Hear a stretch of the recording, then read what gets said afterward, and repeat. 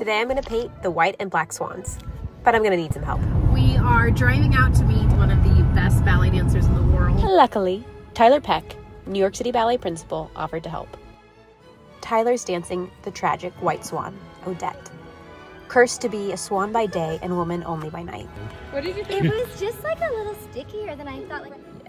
And I danced Odette's evil doppelganger, the black swan. She conspires to doom Odette to be a swan forever.